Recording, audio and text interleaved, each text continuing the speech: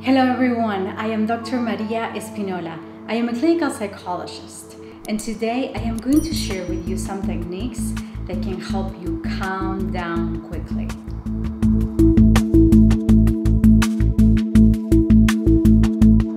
These techniques are called grounding skills, and they can be specifically helpful to people who have been feeling very overwhelmed or who have been struggling with panic attacks, high anxiety, traumatic memories, or racing thoughts. Grounding basically means to bring your attention to what is happening to you physically right now, either in your body or in your surroundings. It helps you stay present in this moment instead of feeling overwhelmed by sad, scary memories or negative thoughts about the future. The first technique that I will discuss with you today is called the frozen orange, and I learned this technique while working at a hospital. We will use this technique to help patients who were feeling very overwhelmed with traumatic memories, with flashbacks, with urges to harm themselves, or when they couldn't connect to the present moment. And I am going to demonstrate that technique for you right here, right now. Here I have a frozen orange. So I think it is a really good idea to keep 1 or 2 frozen oranges in your freezer at all times, just in case you ever need it for a panic attack or one of the situations that I mentioned before, you or someone in your family, someone you're caring for. So the idea is that you will keep these oranges there, and when you need them, you will bring them to the palm of your hand like this, okay? So the idea is that you will first connect with the sensation, the physical sensation of having something that is frozen, sitting there, touching your skin, right? So it is basically impossible to ignore. And you first connect to the weight of the orange, right? The feeling, the temperature. And you also pay attention to how bright it is, right? The colors. And then you want to scratch it a little bit and bring the orange close to your nose to smell it a little bit, and it's delicious. So there you feel a refreshing, beautiful aroma of the orange. One of the most common grounding techniques is called the 5, 4, 3, 2, 1. And that starts first by paying attention to your breathing. So you want to breathe in through your nose. Breathe deeply into your belly. Okay, hold it and then exhale through your mouth. Slowly. So you want deep, long, slow breaths for a few minutes until you feel more relaxed and calm down. And then you want to find 5 things that you're going to acknowledge. 5 things that you can see wherever you are. So for example, in your room.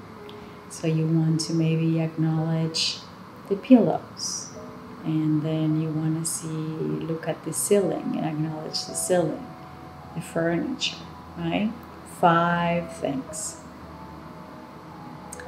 And continue to breathe in, breathe out, and move on to acknowledge 4 things you can touch.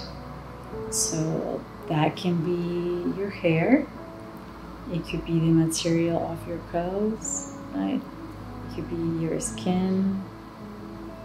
So you want to find 4 things that you want to touch and acknowledge. You want to stay present in that moment, connecting to what you're doing. Then you want to continue breathing in and out. And you want to acknowledge 3 things you can hear. So that could be the traffic sound, or some music, or the TV in the other room, right? 3 things you can hear. Then you're gonna continue breathing in and out. And then you wanna look for 2 things you can smell. You wanna acknowledge 2 different aromas, and that could be a candle, it could be the smell of nature if you have the window open, okay? Perfume. And then again, you want to continue breathing in and out. And finally, you want to acknowledge 1 thing you can taste. So that could be candy, chocolate, little snack. Okay, 1 thing you can taste. In order to practice grounding skills more often, a great idea is to build a whole grounding kit. So I am going to show you now what do I have in my own grounding kit. So grounding kits look a little bit like this. Probably if you look around your house, you will find something similar. The idea is to have a bag like this or smaller, with different things that can help you ground yourself by using your senses. Okay, so I'm gonna show you what I have here. So first I have a candle. So I love candles and I recommend this to people a lot, just to stimulate their sense of smell and calm down. This one is called Escape the Ordinary and it smells delicious. Here I have an antibacterial, so you may have this now with the coronavirus, a lot of people are using them, but I have been recommending this for a long time because the idea is that during the middle of the day, you may get overwhelmed with different thoughts, negative thoughts, you're worrying a lot, you're overthinking things.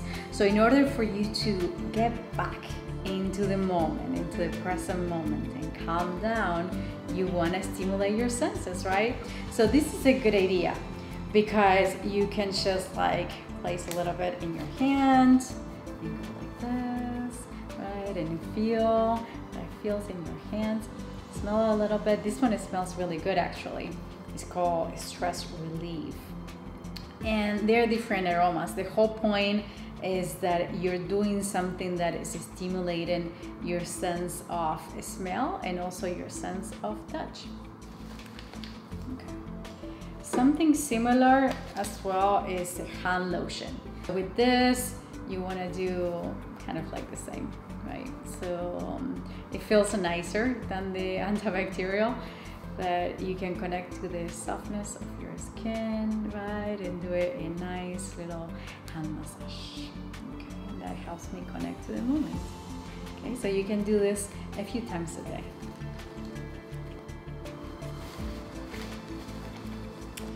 I have a few that have to do with touch specifically. So this one is an embellishment. You may have your grandma may have it, you may have it something like this around, but the idea with this is just like to pay attention to the different materials, right? The movement, how shiny this looks, the different textures. And while you're doing grounding with this, you're just like paying attention to how your senses get stimulated and just to be present in this moment. This is something that you may find in your house.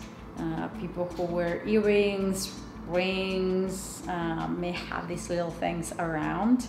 They're pretty soft and they feel really nicely. So, and the other thing that is nice is very small, so you can take them around with you.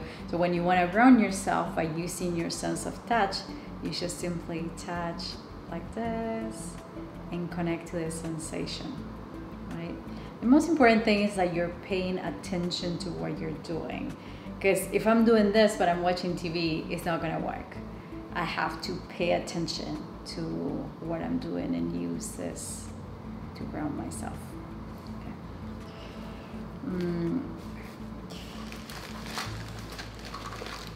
This is an oil, massage and body oil, and it's called Breathe Easy, and it's very delicious. It's like eucalyptus, so these are pretty easy to find too and inexpensive. So it is a good idea to have one of those, and what you want to do is to place just a tiny bit on your hand, and then go like this,